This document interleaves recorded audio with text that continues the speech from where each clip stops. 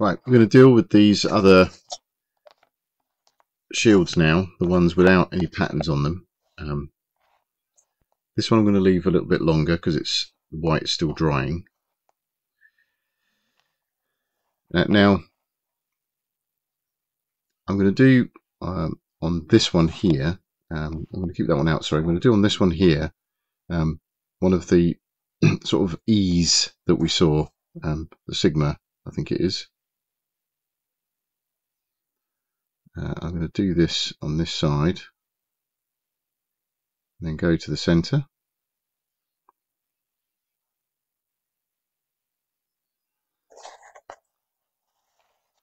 Same thing this side.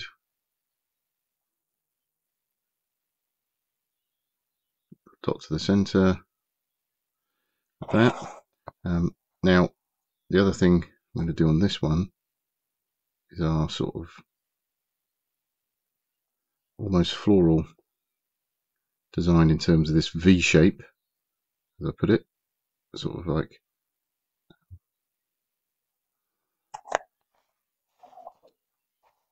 V with a curve.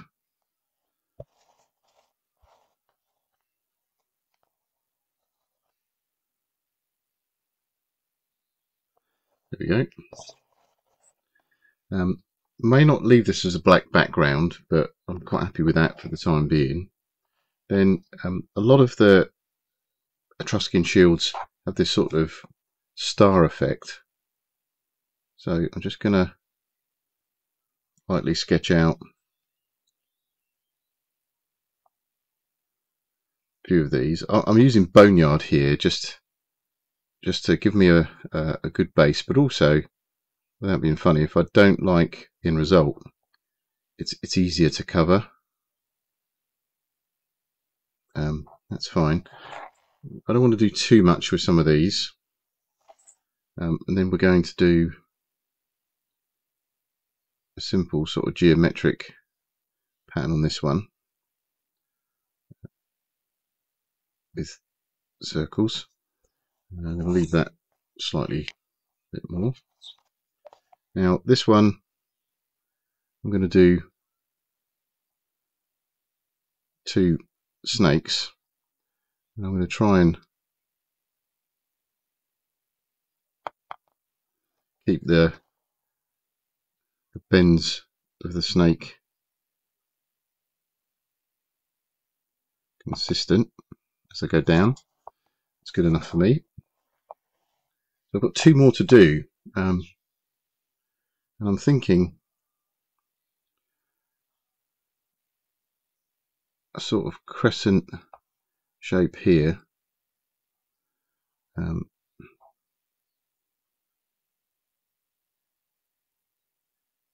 Yeah, do you know what? I don't like that. I'm going to have to do some thinking about this shape. Not so keen on that one. So what I might do is just change this one to a circular pattern.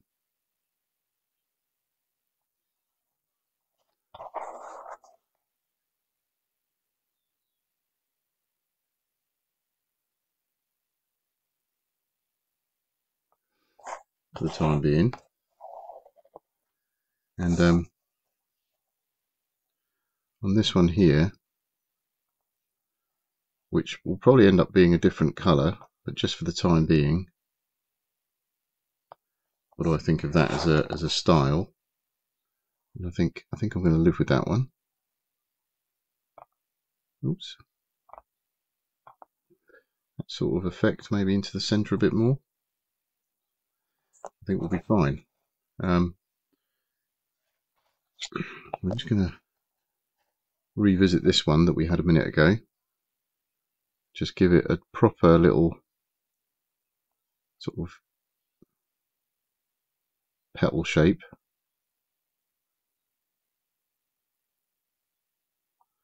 To avoid any confusion as to what that might look like.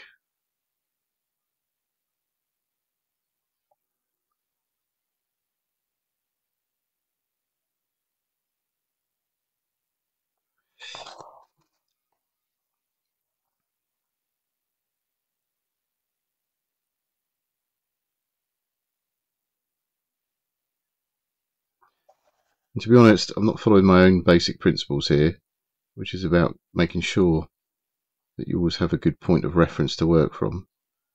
Because when I get in trouble, or the times I get in trouble really tends to be mainly when I try and go freestyling it. But actually, I think for the time being, that's not too terrible. So we'll be moving back to this one again, just to keep the sort of tempo up. I'm going to put some black hair in on this one, and then put the red tongue in and see what I think. Okay, so on these Gorgons sort of faces, let me just move that out of the way. The hair sort of, if I get the Gorgon in style, the hair sort of uses this sort of ringlet style. So we're going to try and do something similar to that on ours. And I've got fairly watery paint at the moment.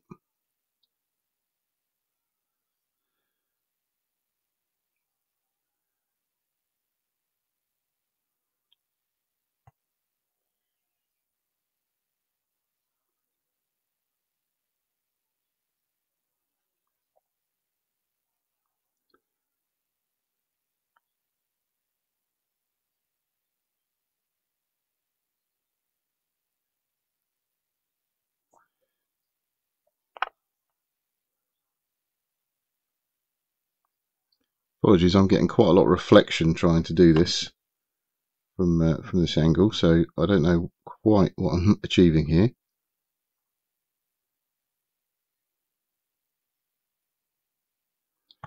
But getting a bit more, and then we want to create a little bit of a waviness back here, so it doesn't look too flat, as it were. So I'm going to try and keep that going up there.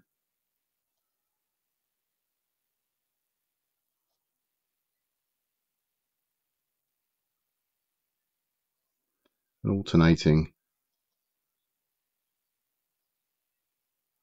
the sections. Okay, so one of the other things I'm going to do here, apologies if you can't see me doing this too well, is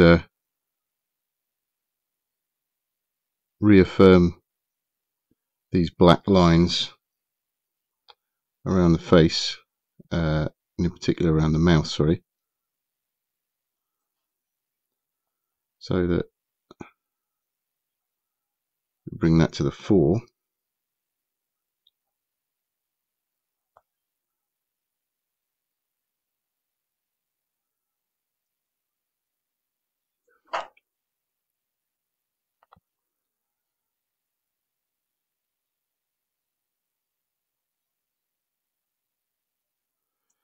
There we go.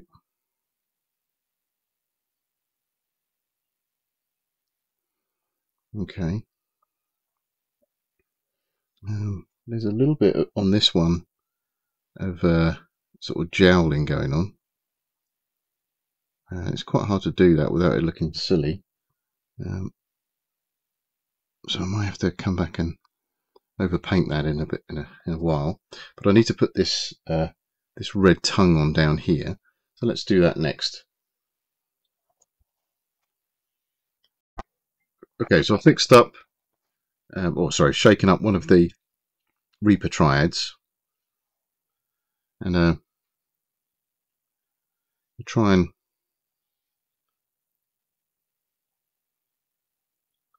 see what effect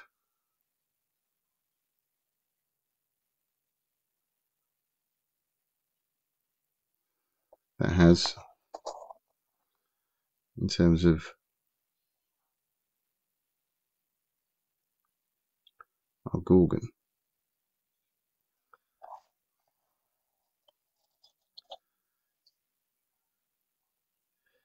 Okay, and see, I need to get these eyes done as well. So let's see what that looks like. On the original, these are very much eyes, if you see what I mean, as in human style eyes.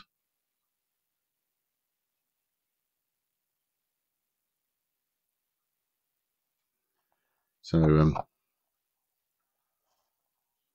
need to think about what this looks like.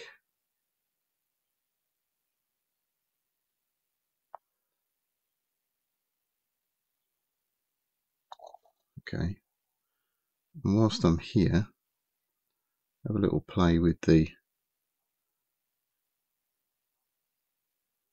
impression of teeth that we've got here. Okay, it's looking a little bit better. Need to do something to brighten up this red, but we'll come back to that shortly.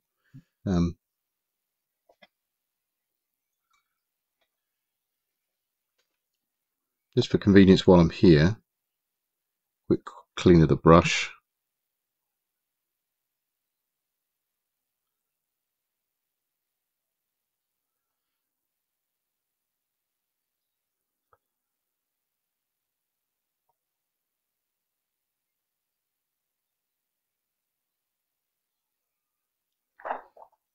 Okay, I'm just going to get some of the flesh in here, sort that out.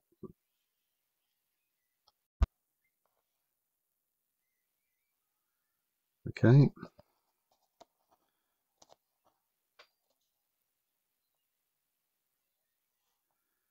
So,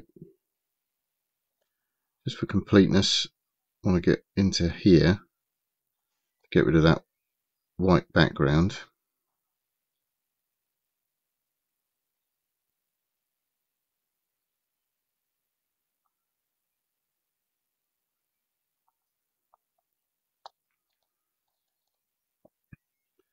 Also, I want to just lose that monobrow effect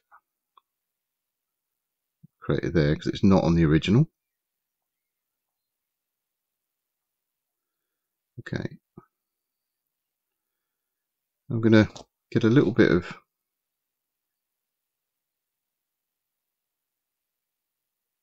very thin coverage on that little line there. I think that will make a bit of a difference.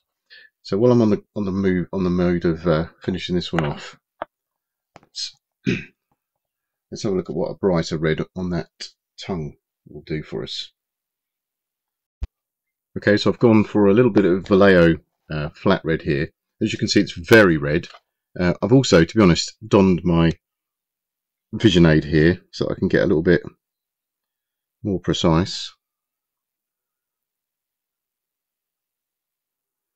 Because doing this on camera is actually quite interesting. I'm getting a better picture on the camera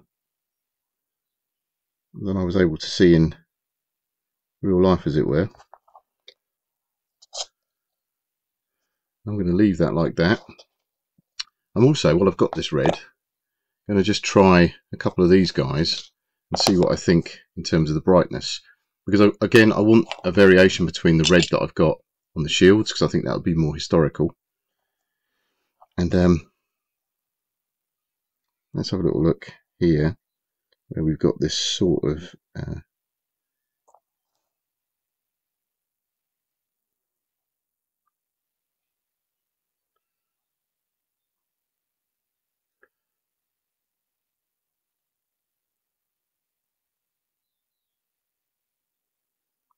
lion type shape.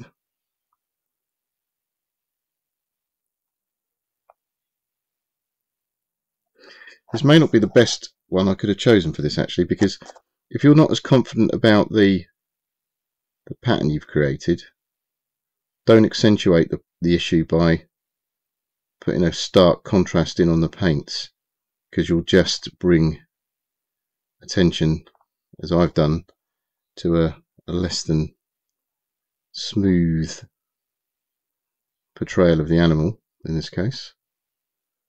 But red has that quality of drying darker, a darker background anyway, and we can always go back and sort a few things out if I need to.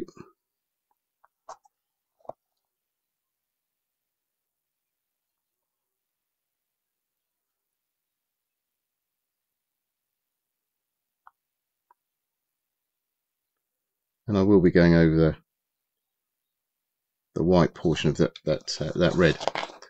Now, to be honest, although I said I was going to try that bright red, I think that's too bright, and hopefully that will dry a bit darker. So I'm going to get the slightly what's this one? This one is a mid. I call this a mid coat. It's just a standard 926 red. So I'm going to try a couple of the other ones with that one and let you know what that looks like. Okay, so I didn't like the look of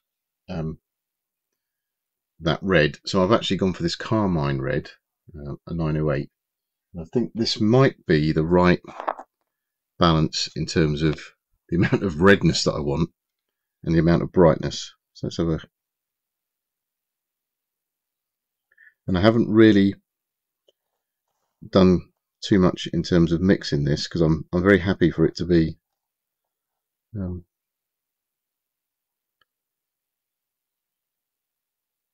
something that I put on a few layers with, or sorry, that I use in a couple, in a sort of layered fashion, rather than expect miracles on the first coat. Very happy to build it up.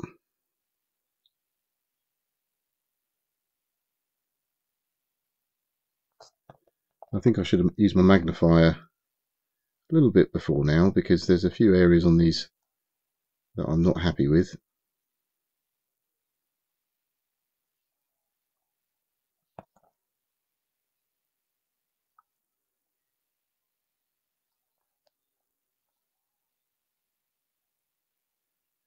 But again, I keep going back to the same point.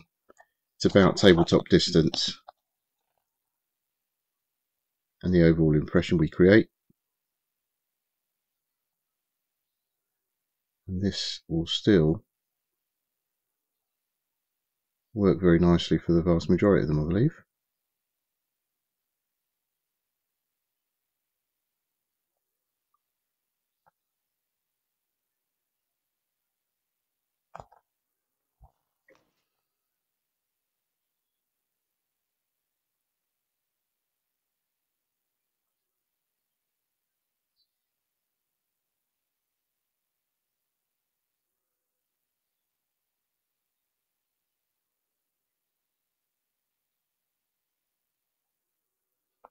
And here I'm magnifying something which, on the tabletop, it's going to be quite a distance away from the viewer. And even if they pick it up, we're looking at this through the magnification of the camera on screen and through the headset I'm wearing with glasses that are magnifying. I think this is a 1.8 magnification.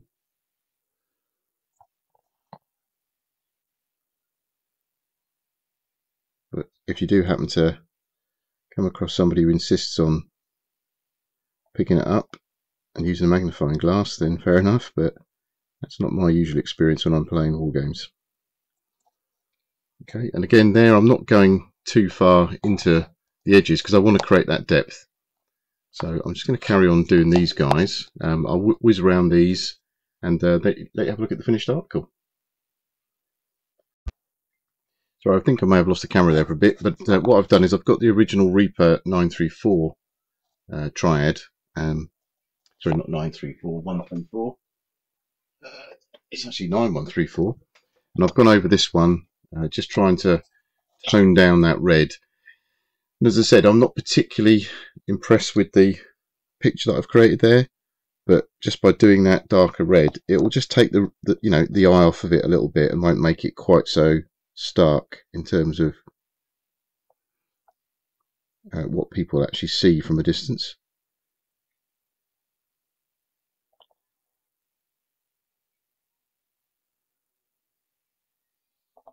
We'll be going over the white again shortly anyway. So as I say, if we look up here at the sort of distance you're going to see that on from the tabletop, they're not too bad. This one's probably a bit bold, but I'm going to live with it. I don't mind that at all. I'm going to put a gold edge around this one But generally speaking, you know, as I say, from that sort of tabletop distance, I'm quite pleased. So I'll carry on and fill out some of these and give you guys a shout back when I've done that. Thanks.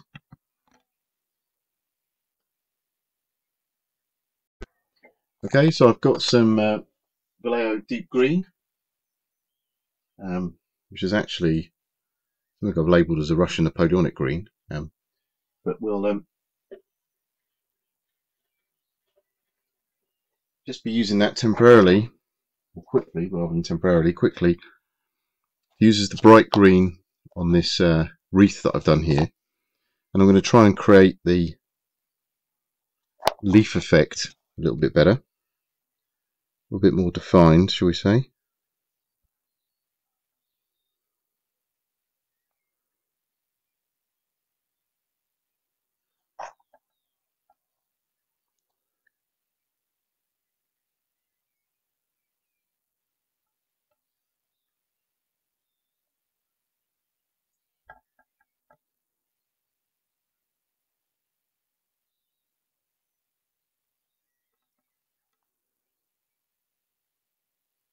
What I'll be doing after this is going over it with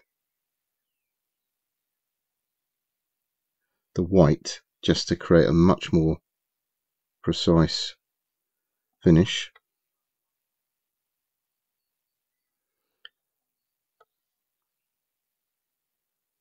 But for now, I'm just trying to pick out, not exactly highlight, but just pick out some of the key sort of leafy features. And that's fine for that one. Given that I've got a green here, what I might do is actually turn this one into a green. For no other reason than I need to think of a better colour for this, and green may actually do quite well. Oops.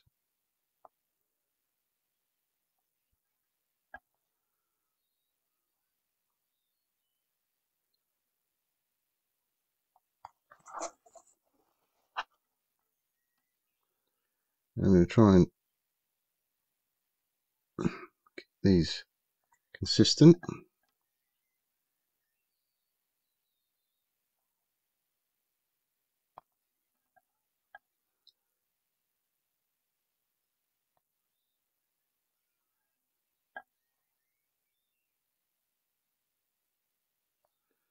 Okay.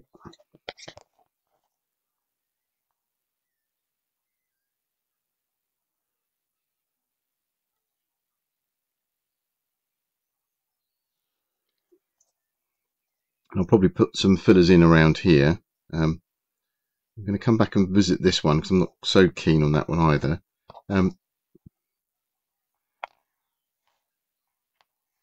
So I think in terms of just shapes, etc., I'm fine with these. Because these are second class troops, the majority of these shields will be in the back, as it were. So I used a moss as the base on this one. So I'm going to get that back out again and try and improve this sort of animalistic shape I've got here. And then I'll let you know how I get on. Right, so what I'm doing now is just going around with the top coat of the Foundry Triad, which is the C, and I think it's the 33C. And as you can see, the minute you kind of tidy up the edges, not only do you get a bit of depth, but it really starts to lift the whole shield. So I'm just going to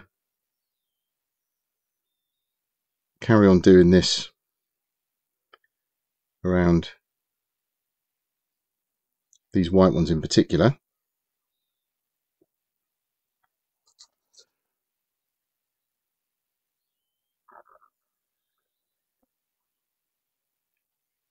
Excuse me. And then I have to think about whether I want to do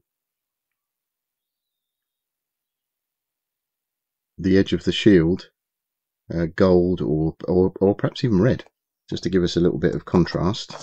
But for now, I'm just concentrating on getting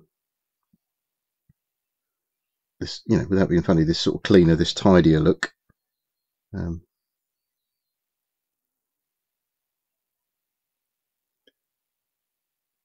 this is giving me.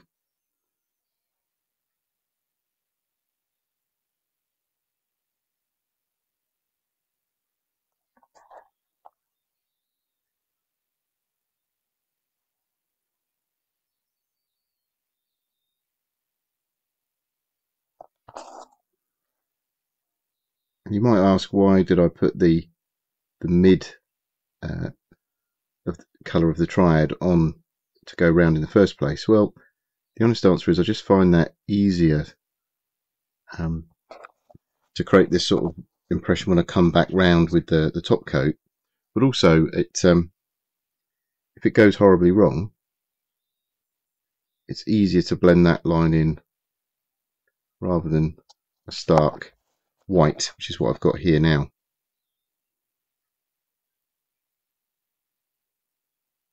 Okay, and again, if we sort of focus on what that's going to look like at tabletop distance, I'm very happy with that. So I'm going to go around some of these and just pick out the white in the same way that I've just gone around the edges, and we're now going to concentrate on going inside and actually hopefully creating these well, creating more definition on these shields. And it's almost like going in reverse, really. This is a trireme, so it needs a front ram, sorry.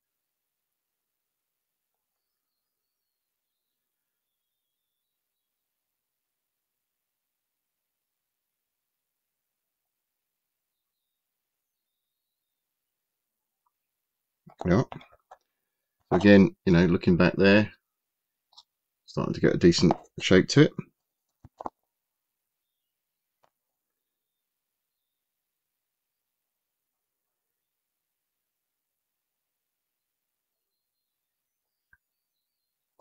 There is an opportunity to draw the eye of the viewer in the way that you want to them to view the shield.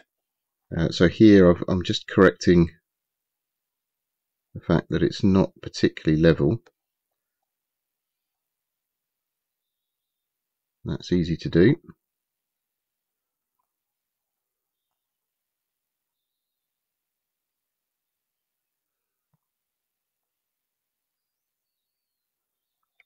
Okay, and again, concentrate on what that looks like from a distance. Pretty pleased with that.